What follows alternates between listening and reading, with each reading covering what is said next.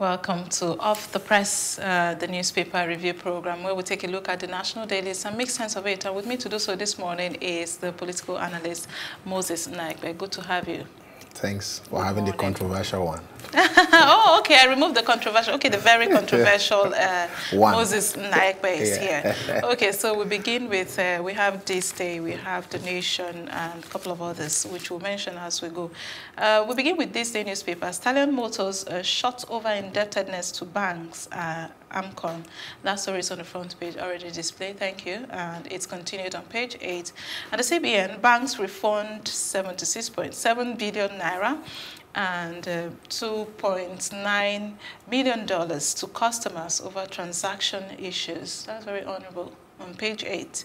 And disobedience to court order recipe for lawlessness, chaos, Sultan won. Senate orders investigation of DSS invasion of court. And senior advocates of Nigeria call for judicial commission of inquiry. That's on the front page, you can see there. And can knock CJN over call for more Sharia provisions in constitutions on the front page also. But it's continued on page 9. And there's a picture story, well, of our president and the president of Egypt there in Egypt for the Peace Forum.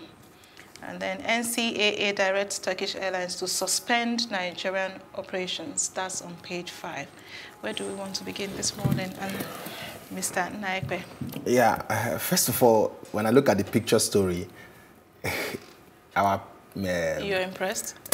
Sorry, I'm not too impressed, you know, because the two figures there. That's the picture story up there. Yes, the picture story up there. The two figures there, according to the Punch, Major General Muhammadu Buhari and then the Al-Fatah Sisi, two of them have a very, very bad record when it comes to human rights, and there can be no peace if human rights is not taken into cognizance. I see that picture as a high level of hypocrisy. That's for that picture. And also the CGN calling for more Sharia provision in the Constitution. It staggers my logical acumen. You know, during all this invasion of the court and everybody's talking, the CGN has not said anything. He has not made his stance known concerning the invasion of the court and the blatant disregard of court orders. And he's talking about Sharia provisions, more Sharia provisions in the Constitution. What about those people that worship Shango? What about those people that worship Amadioha? Are they not Nigerian citizens? How do we cater for them in the Constitution? So this is religious discrimination. And also, the Sultan of Sokoto, I want to commend him for what he said concerning the disobedience of court order. It's a recipe for lawlessness, and if it's not checked, it's going to cause so much problem. And also, the Senate has also ordered an investigation. See, I'm tired of all these investigations and investigations and investigations, and nobody will be held accountable. That's not. That's jumping the gun. Let's hold on and see. We know these people now. You already know the We answer. know them. We know the antecedents. How many panel of inquiries and investigations have we? This is a different issue. This one is a different issue. With this APC. This is a different situation. With this APC people. My point is that you can't jump the gun. You can predict, but you're not. The last time during the Kogi and Bayelsa election, when I came here, you were not here. I told them that I wasn't expecting anything from the Kogi and Bayelsa elections. You know, when I speak, you say I'm controversial, but I speak the truth. These people will not do anything. They will not do anything. In fact, what we should be talking about now and that they are systematically covering, it should be electoral reforms. It's because we don't have good electoral reforms. That's why we have bad people in governance. And when we have bad people in governance, they will not respect the rule of law. If we have a system that brings in good people, credible people, people that understand governance, there will be respect to the rule of law. And once there's respect to the rule of law, there will be obedience to court orders. So what we should be doing now, and they are diverting our attention, before you know it is 2023. This is almost 8 months into this administration. Nobody is talking about signing the new Electoral Act, electoral reform. All the civil society organizations are just making noise in irrelevant things when we should be talking about electoral reforms. So I don't quite agree with you, but yeah, I don't expect you to. The CBN refund 76.7 billion naira, which is $20.9 million to customers over transaction issues. What are your thoughts? Until I see people that have received it. These ones are just paper talk.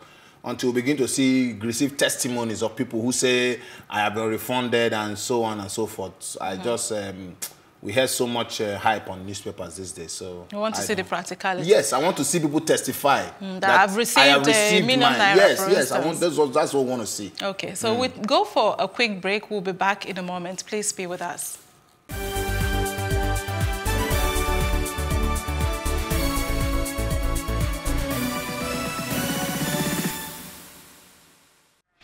Welcome back. You're still watching Off the Press here on Plus TV Africa, where we take a look at the national dailies. And with me to do so, still in the studio, is Moses Nnaekpe.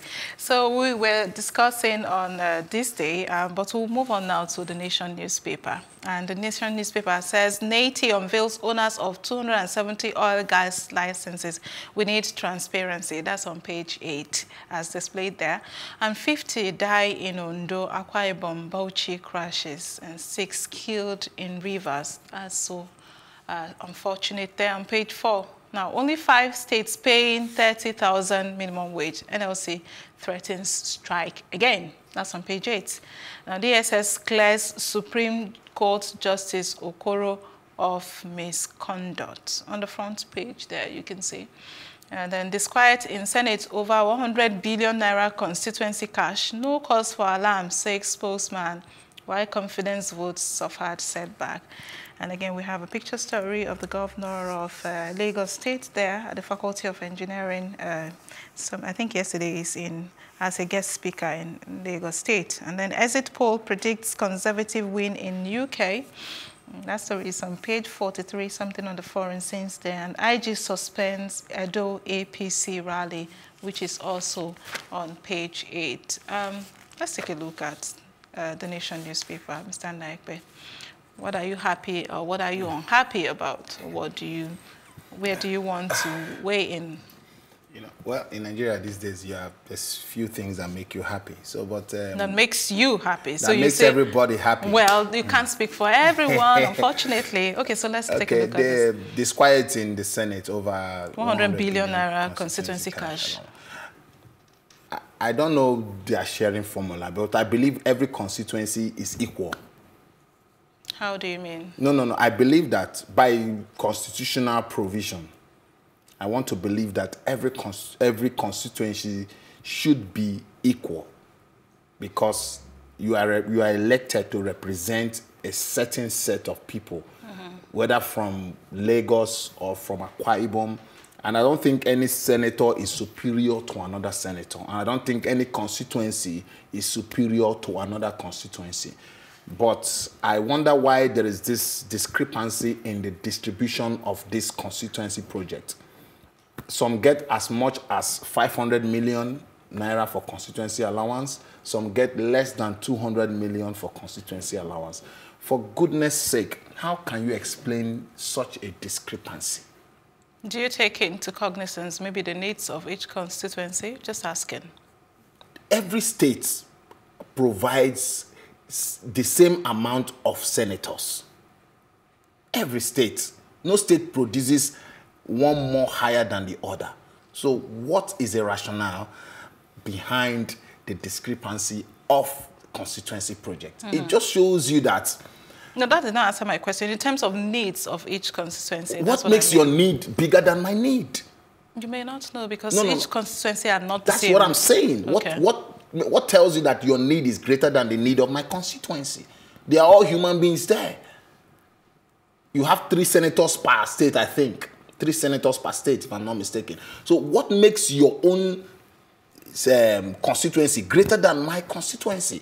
So it shows you that these senators, they are not after the interest of the people. They are after the interest of their stomach. These people are just there to feed fat and not after the Senate president should be, if the Senate can muster enough confidence, this is enough to get the Senate president impeached. Okay, we'll move on from that story now.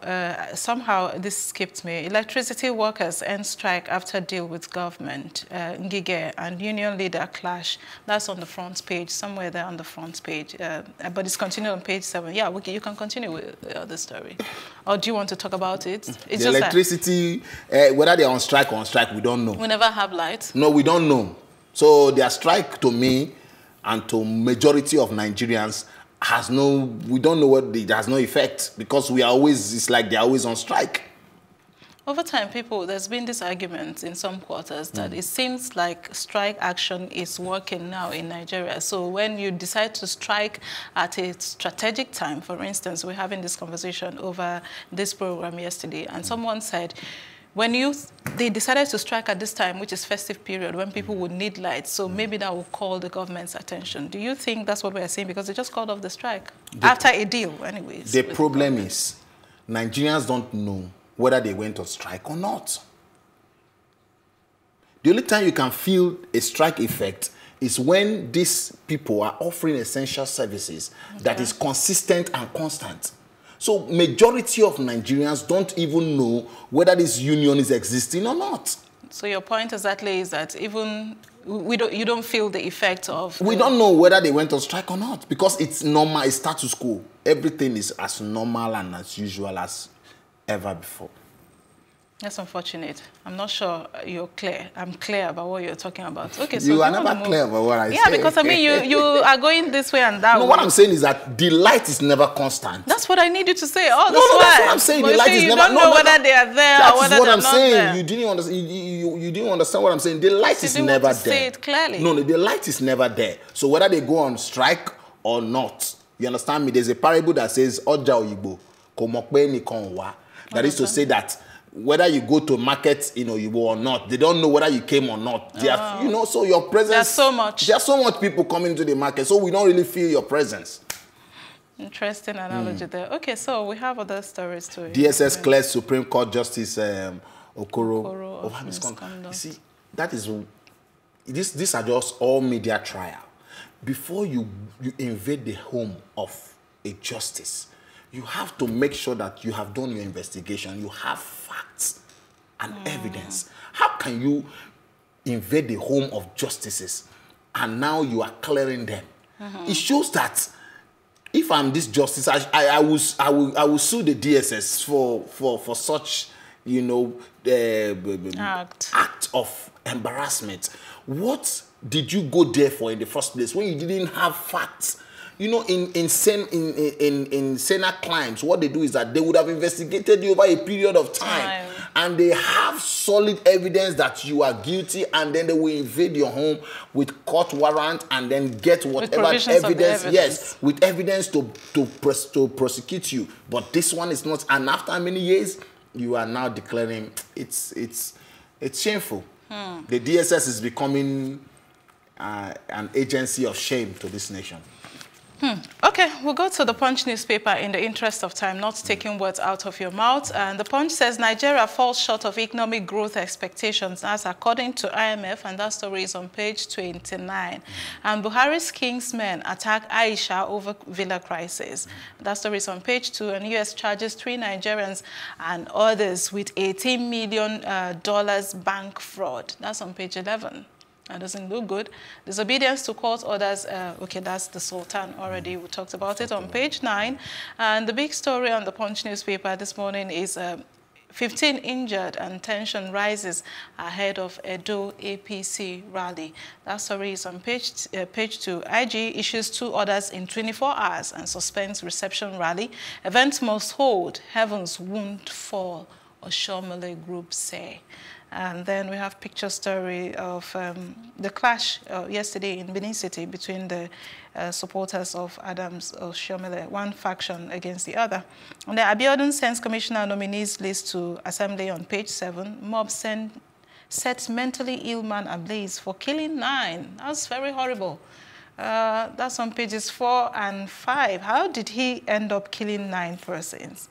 Nnaekpe again unveils owners of oil, which we've seen. FG suspends Turkish Airlines operations in Nigeria. And that's on page 32. 24 family members and 4 others burnt in Bauchi crash. Sad story. Again on pages 4 and 5 of the Punch newspaper. And 2 INEC staff jailed 42 years over Diezani 362 million naira bribes. That story is on page 13. We're going to take 2 stories here because we're looking at the time. 2. So that's what's on my mind. I'm going to talk about the INEC staffs that are jailed and then our first lady. Okay. Are you following the events that is happening in the first house? Yes. The first family, as they say. It's funny enough, it's becoming like a Fuji house of commotion. You know, so dramatic. It's so dramatic, you know, and we shouldn't ignore what this woman is saying. What the same? You know, because it's a woman and because of the cultural tendency of the part of the world that we come from, people will want to suppress what she's saying, you know. But this woman is a very intelligent woman, and this woman knows what she's saying. There are some people that are usurping the powers of the president. There are some people that are, for her to come out to say things like this, it shows you that she knows what she's saying. And it's very unfortunate that the cabal will not allow investigations to go on in such a thing like this. And I don't know how this is going to pan out. And I am waiting to see what the president is going to say or do about what his wife has raised about such a sensitive issue. She said someone is giving presidential directive without the consent of the husband. I'm not a lawyer, but I think that is treasonable. I'm not a lawyer, but I think that is treasonable. And I think that if the DSS wants to really work, they should really investigate this issue and bring to book those people that are responsible. And also the INEC, the 2 INEC staffs that have been jailed for the bribe of Diezani. Yeah, 362 million naira. You know, see, there seems to be plenty of money flowing in different directions in this country. Yes, but I don't want to look at it from that perspective. Okay. What I want to look at it is, you see, we need to fine-tune our electoral system. Okay, so you think that's where the bulk of the issue is? It's unfortunate that we at over 8 months now, we are not talking about electoral reform. Everybody is distracted. The Senate, INEC, everybody is distracted. Now, we are supposed to talk about electoral reforms, and the Edo elections that is coming up in 2020, the electoral reform should be test run in Edo election. If these people are serious to give us a credible system that will checkmate all these inadequacies in our system, that will block the loopholes of bribery and corruption, and you are going to serve as an electoral officer, you are going to serve as a returning officer, you are going to serve as in whatever capacity during the election, you know what it will cost you if you flout the law. See, as long as we continue to deal with the trivial things concerning our electoral system, we are not going to go anywhere. Let the Senate, let INEC take up this issue and make sure that our electoral systems are reformed. And let us see how we'll move forward from there. Okay, so that's a good way. And then we're going to just take the last paper, which is the Vanguard newspaper. It has plenty of stories. NBA, Afenifere, Ohaneze, Arewa youths, others blast the federal government. And then Senate probes alleged DSS invasion, which you've already talked about. The federal government orders audits on all spectrum licenses. Nigeria will issue visa on arrival to all Africans from January, according to Buhari there on page 8. We didn't condemn Bayelsa and Kogi polls, ONSA says. And so our next staff, just what you've been talking about now, gets 21 years each in jail. And Body of San asked Buhari to set up commission of inquiry, poor service, NCAA to suspend Turkish Airlines operation. Please find out what the if is, and Nigeria to access $1 billion energy fund on page 19. Respite as electricity workers suspend strike, even though you don't agree that there is a respite. So do you want to talk about one story in a minute? The presidency jibe at US, UK, EU on rights abuses. It's unfortunate. You see, the last time I came here, you accused me of being controversial. I'm not accusing, I'm telling you. Yes, and I like that title. You know, okay, if the EU releases a report, if the EU releases a report that praises the Nigerian government, the FG will like it and they will celebrate Wouldn't it. You like it? No. Okay, I'm not go saying ahead, what I make your like. point. The FG will like it and they will celebrate it. Now the FG is telling them that what the path you are tolling is wrong. And the FG is telling the EU, the US, and the UK that you have no right. Don't interfere in our case. So this is hypocrisy.